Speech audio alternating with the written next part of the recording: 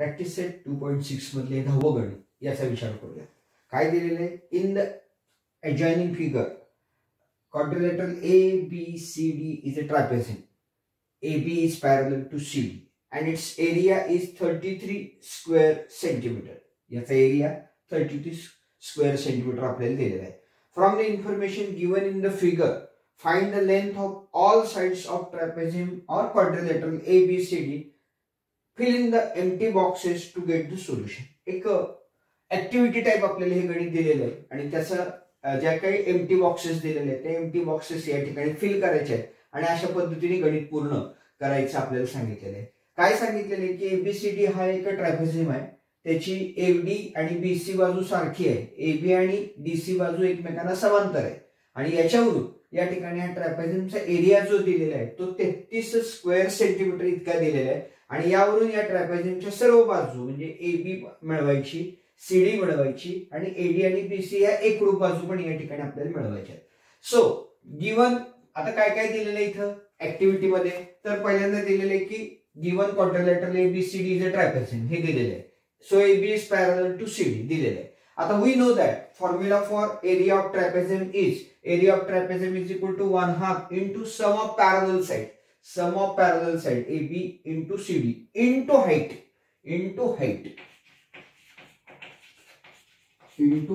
Some of parallel sides into height. आता इथं height काय आली? एम आली. त्यामुळे इथं या ठिकाणी एम लिहिणं गरजेचं आहे. पहिला बॉक्स या ठिकाणी पूर्ण झाला, तो हाईट झाला ट्रॅपेझियमची.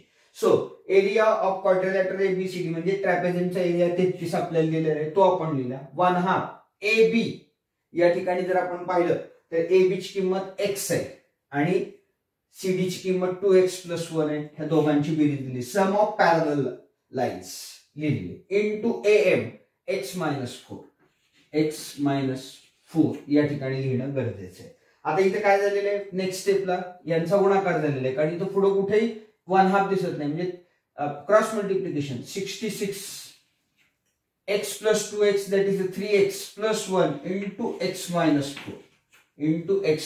4 या पद्धतीने या ठिकाणी आलेले आहे. आता ही स्टेप झाल्यानंतर या ठिकाणी आपल्याला काही कॅल्क्युलेशन्स या ठिकाणी करणं गरजेचं आहे. त्या कॅल्क्युलेशनचा विचार या ठिकाणी आपण करूया आणि मग पुढची स्टेप या ठिकाणी आपण पूर्ण करूया. तर ते कॅल्क्युलेशन या ठिकाणी आपल्याला सांगता येईल की या दोघांचा गुणाकार करायचा आहे. 3x मी आता हा गुणाकार इथे करतो. 3x + 1 into x - 4 is equal to हा गुणाकार मी इथे करतो. So 3x into x that is 3x². 3x - 4 into -12x. 1 into x that is +1x.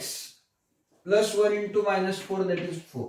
मग याच्यावरून 3x² -12 + 1 that is -11x -4 is equal to 0 या पद्धतीने या ठिकाणी त्याच्या फिल इन द ब्लँक्स आपल्याला आलेल्या आढळून येतील. तर या ठिकाणी या फिल इन द ब्लँक्स 4 आलेले आहेत आणि हे 66 आहे. तर हे 66 ज्यावेळेस या बाजूला जातील त्यावेळेस या ठिकाणी -4 इकडे आले. 66 + 4 बरोबर 70. त्यामुळे इथली फिल इन द ब्लँक 70 येणार. लक्षात घ्या कसं आलेलं आहे हे थोडंसं मी या ठिकाणी तुम्हाला दाखवतो म्हणजे तुमच्या लक्षात येईल की कशा पद्धतीने आपण याचं उत्तर या ठिकाणी मिळवू शकतो. थोडंसं इथं पुस्तक म्हणजे तुमच्या लक्षात येईल याची काय आवश्यकता नाही. आता कसं आलंय हे पाहणं महत्वाचं आहे. या ठिकाणी बघा परत एकदा सांगतोय मी. याच्यानंतर आपल्याला डायरेक्ट हा दिलेला आहे 66. हे कसं येते लक्षात घ्या. 3x + 1 into x + 4 x - 4 ठीक आहे. 66 बरोबर 3x² - 12x अधिक x - 4. सो 66 बरोबर 3x² - 11x - 4. हे 4 इकडे आले की 66 अधिक 4 बरोबर 3x² - 11x. म्हणून 3x² - 11x बरोबर बरोबर 70 म्हणजेच 3x वर्ग वजा 11x हे 70 या बाजूला आले की वजा 70 बरोबर 0. ही जी स्टेप आहे एवढ्या स्टेप केल्यानंतर ही स्टेप या ठिकाणी आपण मांडलेली 3x वर्ग वजा हे ऍक्च्युअली असंच 3x वर्ग वजा 11x वजा 70 बरोबर 0. आता इथपर्यंत आल्यानंतर परत आपल्याला आता याचे फॅक्टर्स या ठिकाणी मिळवायचे. आता ते फॅक्टर्स कसे मिळवायचे त्याचाही विचार करूया. आता इथलं मी परत पुसतोय. म्हणजे गणित दिसायला छोटस आहे पण त्याच्यामध्ये खूप मोठे स्टेप्स आपल्याला या ठिकाणी वेगवेगळ्या कराव्या लागतात. 3x वर्ग वजा 11x वजा 70 बरोबर 0. आता या ठिकाणी आपण ज्यावेळेला याचा हे करतोय फॅक्टर्स पाडतोय त्यावेळेला इथं एक्सच्या नंतर 3 आहे म्हणजे सहगुणक 1 पेक्षा वेगळा आहे.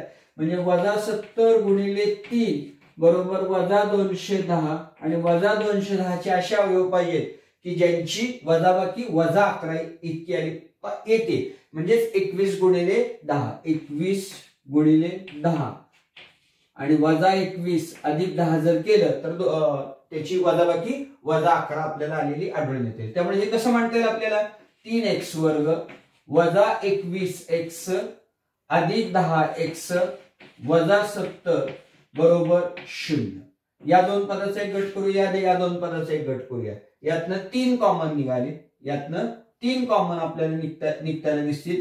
3x 3 आणि x कंसामध्ये राहील x वजा 7. बघा 3x इंटू x 3x चा वर्ग 3x गुणिले 7 21x अधिक इथून 10 कॉमन येतील x वजा 7 बरोबर 0. x वजा 7 x वजा 7 कॉमन आहे ब्रॅकेट ते एकत्र लिहूया आणि दुसऱ्या कंसात 3x अधिक 10 बरोबर 0. या पद्धतीने उत्तर येईल. म्हणजे हे इथं आलं बघा 3x कॉमन काढले कंसामध्ये x वजा 7 मी वेगळा खोडू वापरतो म्हणजे तुमच्या लक्षात येईल. x वजा 7 इथं आले आणि इथेही 10 कंसात x वजा 7 या पद्धतीने x वजा 7 हा कॉमन ब्रॅकेट आला. 3x अधिक 10 दुसऱ्या कंसामध्ये x वजा 7 बरोबर 0 आले. 3x अधिक 10 बरोबर 0 किंवा x वजा 7 बरोबर 0. x वजा 7 बरोबर 0. 3x बरोबर वजा 10 x बरोबर वजा 10 भागिले 3 हे इथं मांडलं आणि x वजा 7 बरोबर 0 म्हणजे x बरोबर 7 ते पुढच्या इथं मांडलं. आता आपल्याला माहित आहे की या चौकोनाची कोणतीच बाजू ही निगेटिव्ह असत नाही. But length of the quadrilateral is never negative.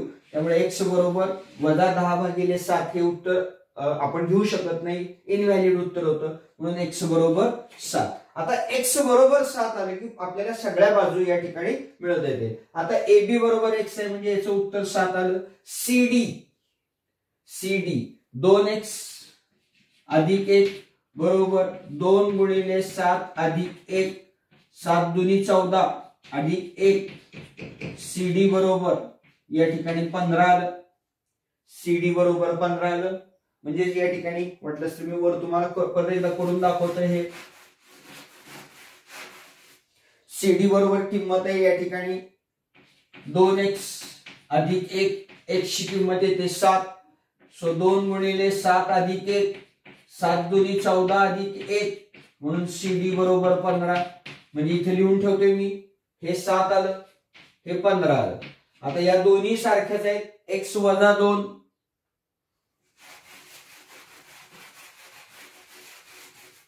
AD बरोबर BC AD बरोबर BC बरोबर x वजा 2 x आहे 7 वजा 2 बरोबर 5. ही बाजू 5 आली ही बाजू 5 आहे. प्रॅक्टिस सेट 2.6 मधलं पहिलं गणित की आपलं राहिलं होतं. Product of प्रगतीज age 2 years ago and 3 years after is 84. Find her present age. प्रगती नावाची एक मुलगी आहे. तिचं 2 वर्षापूर्वीचं वय आणि 3 वर्षानंतरचं वय यांचा गुणाकार 84 दिलेला आहे. तर तिचं आत्ताचं वय आपल्याला किती आहे किती असेल असा प्रश्न या ठिकाणी विचारलेला आहे. सपोज प्रेझेंट एज ऑफ प्रगती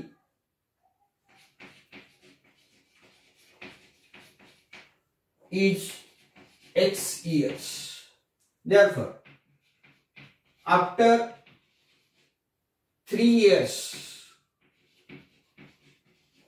her age is X plus 3.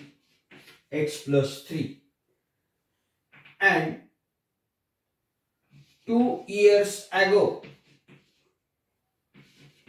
her age is X minus 2. बघा 3 वर्षानंतर आपण X plus 3 आहे असं समजलं आणि 2 वर्षापूर्वी तिचं वय X minus 2 आहे असं या ठिकाणी आपण आलेलं आहे. So from the condition given in the example, from the condition given in the example,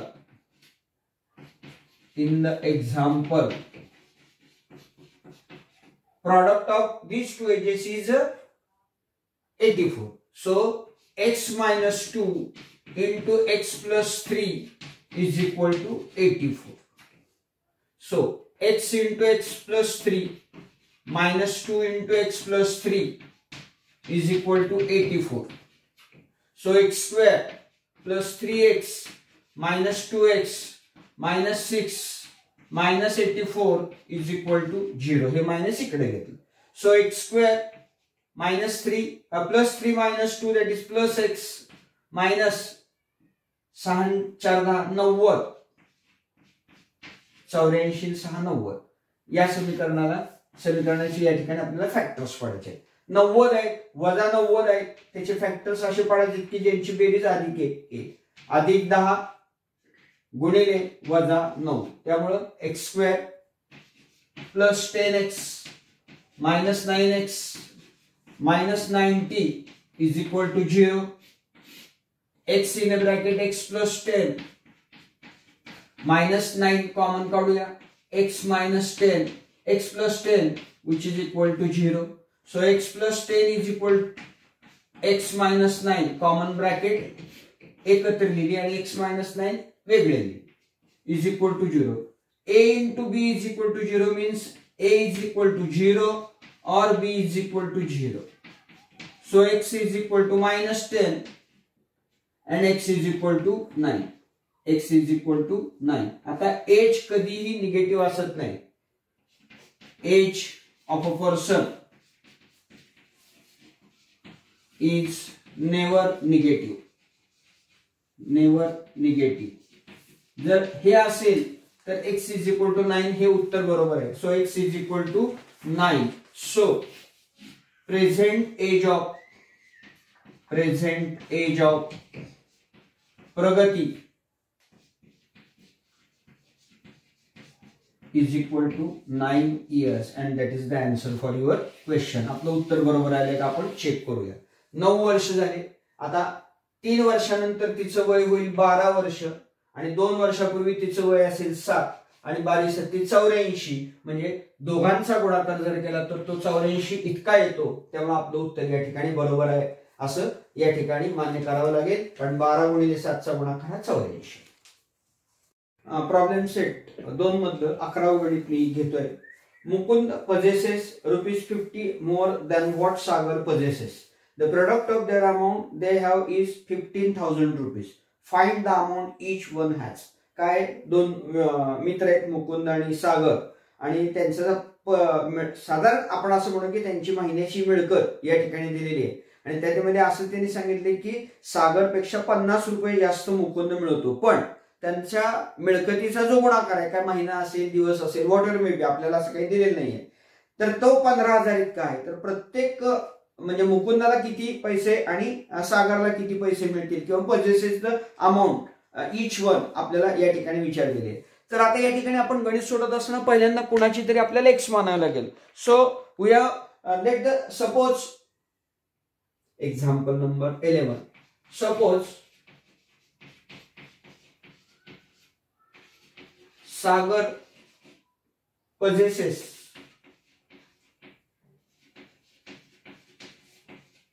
₹X. Therefore, Mukund possesses त्याच्यापेक्षा 50 रुपये जास्त, rupees x plus 50 from the condition given in the example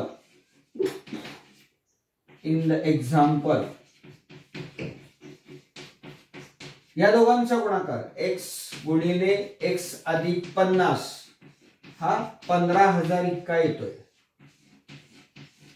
so x square plus x ने x ला गुणलं x ने 50 ला गुणलं 50x वजा 15,000 बरोबर 0. हे वजा आले. आता 15,000 चे असे अवयव की ज्यांचा गुणा अशा दोन संख्या 15,000 च्या फॅक्टर्स म्हणता येईल त्याला, की ज्यांचा गुणाकार 15,000 आला पाहिजे आणि बेरीज 50. तर या ठिकाणी 150 आणि 100 बघा 1 2 3 1 2 3 15 1 15 आणि अधिक 150 मधून वजा 100 गेले की वजा 50 या ठिकाणी आलं. हे तुम्हाला लक्षात ठेवावं लागेल. सो x स्क्वेअर अधिक 150x वजा 100x वजा 15,000 बरोबर 0. पहिल्या दोन संख्यांचे गट करा, नंतरच्या दोन संख्यांचे गट. यातून x कॉमन घ्या. x कंसात x अधिक 150 वजा 100 कॉमन घ्या. x अधिक 150 बरोबर 0. x अधिक 150 x अधिक 150 एका कंसामध्ये घ्या. x वजा 100 बरोबर 0. सो x अधिक 150 बरोबर 0 किंवा x वजा 100 बरोबर 0. x बरोबर वजा 150 आणि x बरोबर 100. यातलं कुठलं उत्तर बरोबर आहे? वजा 150 असणार नाही, कारण अमाऊंट ही कधी निगेटिव्ह असणार नाही. अमाऊंट विल नेव्हर निगेटिव्ह, कधीही ती निगेटिव्ह असणार नाही रक्कम. त्यामुळे x बरोबर 100. So x is equal to 100. आता x आपण कोणाचे मानलेले ते या ठिकाणी सागरचे मानलेले. आता उत्तर काय विचारते? Find the amount each one possesses. So Sagar has x म्हणजे ₹100 and Mukund has x plus 50, 100 plus 100 plus 50 that is equal to ₹150 Mukund. तर या पद्धतीने एकाची 100 आणि एकाची 150 आणि दोघांचा गुणाकार जर आपण केला तर तो गुणाकार किती येतोय? 15,000 येतोय. आणि सागरपेक्षा मुकुंदाची मिळकत म्हणा 50 रुपयांनी जास्त असलेली आपल्याला आढळली. तर या पद्धतीने हे एक महत्त्वाचं गणित परीक्षेच्या दृष्टीने आपल्याला सापडतं. प्रॉब्लेम सेट 2 मधले दुसरे गणित आहे. ऍक्च्युली ही गणित आपण बऱ्याच वेळेस घेतली आहे, तरी पण एक प्रॅक्टिस म्हणून घेतोय. Which of the following equation is a quadratic equation? आता एखादी इक्वेशन क्वाड्रेटिक मी वर्गात सांगितले की त्याचा हायेस्ट जो इंडेक्स आहे तो 2 असला पाहिजे, 2 पेक्षा जास्त असता कामा नये आणि एकाच व्हेरिएबल मध्ये ते सगळं असलं पाहिजे. मग इथे जर पहिल्या गणिताचं बघितलं आपण x वर्ग अधिक 2x अधिक 11 बरोबर 0. याची तुलना केली तर ax वर्ग अधिक bx अधिक c बरोबर 0 शी तुलना केली तर हायेस्ट जो इंडेक्स आहे तो 2 आहे, व्हेरिएबल x आहे. So it is a quadratic equation. It is a quadratic equation. आता दुसऱ्याचा विषय. आता इथे सिम्प्लिफाय करावं लागेल. x square minus 2x plus 5 which is equal to x square. x वर्गाला x वर्ग दोन्ही बाजूला सारखे आहे. मायनस 2x प्लस 5 आता इज इक्वल टू 0. आता इथं काय झालं की व्हेरिएबल x आहे पण याची इंडेक्स किंवा पॉवर जी आहे ती 2 नाही आहे. त्यामुळे हे linear equation in one variable झाले. It is not a quadratic equation. Quadratic जर इक्वेशन आपल्याला हवा असेल तर इथं 2 असणं गरजेचं आहे. So it is not a quadratic equation. Not a quadratic equation. Simplification करावं लागणार इथे, एवढं लक्षात ठेवा. इथेही सिम्प्लिफिकेशन करावं लागेल. हा एक्सपांड करावं लागेल. एक्स वर्ग अधिक 4x अधिक 4 बरोबर 2x चा वर्ग. हे 2x वर्ग इकडे घेतले. x वर्ग वजा 2x वर्ग अधिक 4x अधिक 4 बरोबर 0 वजा x वर्ग 2x मधून 1x गेले वजा x वर्ग अधिक 4x अधिक 4 बरोबर 0 आणि हे जर आपण तुलना केली याची जनरल फॉर्म बरोबर तर x वर्ग अधिक bx अधिक c म्हणजे x या व्हेरिएबल मधला आहे आणि इंडेक्स पण किंवा पॉवर पण 2 आहे. So it is a quadratic equation. It is a quadratic equation. या पद्धतीने ही 3 गणित आपल्याला सोडवता येतात. गणित मी वर्गात पण सांगितलं होतं आता पण ते सांगतो की find the value of discriminant त्यावर एक गणित तरी येतं. म्हणजेच काय करायचंय डेल्टा बरोबर b² - 4ac ची किंमत या ठिकाणी काढायचंय. डेल्टाला डिस्क्रिमिनंट असं म्हटलं जातं. मग स्टेप काय आहे पहिल्यांदा ay² अधिक by plus c is equal to 0 शी तुलना करून घ्यायची कम्पेअर करून घ्यायचं. a is equal to 2 b is equal to -1 and c is equal to 2 काही नाही म्हणजे -1. So delta is equal to b² - 4ac. So -1 bracket square -4 into a that is a 2 into c that is again 2. So -1 bracket square that is a +1. 4 दूनी 8 दूनी 16. So बरोबर वजा 15 म्हणून delta बरोबर वजा 15 हे पहिल्याचं उत्तर या ठिकाणी आपल्याला मिळेल की डिस्क्रिमिनंट डेल्टा